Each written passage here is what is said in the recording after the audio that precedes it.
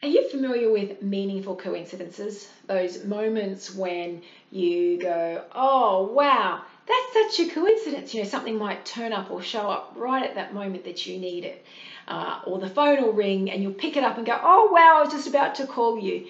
These are examples of moments of serendipity or meaningful coincidences. And I find that they happen the most when I am being 100% true to my core, when I'm being true to my moral compass. I seem to get myself on a frequency, and it is about vibrational energy and the frequency that you get put on. And then that is what you start to attract. So a very recent example for me is I was sitting on my boat on the trailer at the boat ramp at Tunks Park getting new batteries and solar panels fit, when a gentleman came up and was just chit chat about where my boat's been, what it's done, where it's going.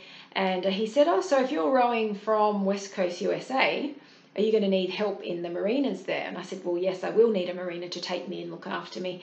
And he said, well, I happen to be the retired CEO of the MIA. The MIA is the Marine Industry Association here in Australia. And he said, and I could hook you up with the CEO of the MIA on West Coast USA. And he said, and she's a woman and she's going to love this story. So that is a true example of my most recent meaningful coincidence. Like I said, it happens when I am aware of my energy, my focused, intentional behavior.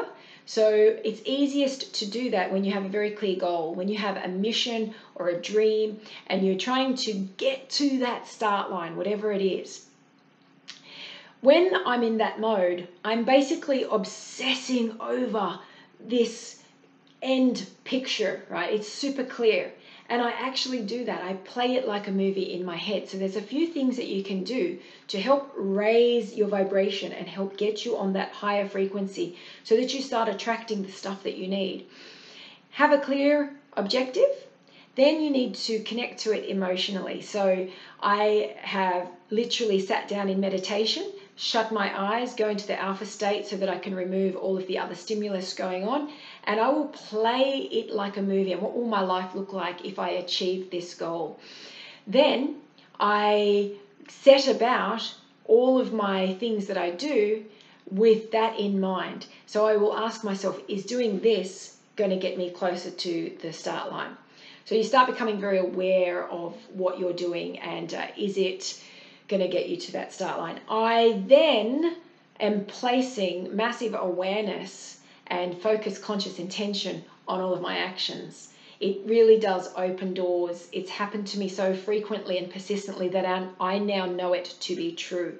I know that it's more than just a phenomenon of idiosyncrasies, synchronicities, and meaningful coincidences. It's about being able to connect to source energy in order to manifest what it is you need. So you're using the power of your thoughts, the power of your words, change your language, change your attitude, change your behavior, and you're going to start seeing things come to you that you need in order to achieve.